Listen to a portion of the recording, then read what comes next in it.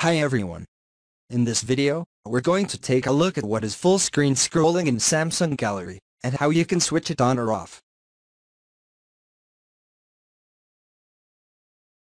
First, open up the Gallery app. And then you tap on the menu key at the bottom. Next tap on Settings. In here, you'll be able to turn on or turn off full screen swirling now. If I turn it on. And now if I try to scroll up and down, you can see that the status bar at the top and the navigation bar at the bottom disappears so that you have more screen space to view the thumbnail. If I switch it off right, you can see here in my picture's thumbnail.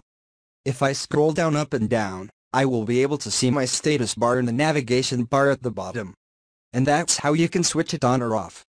Finally, you can tap on the home button to go back to the home screen. Thank you for watching the video. Please like it and subscribe to my YouTube channel.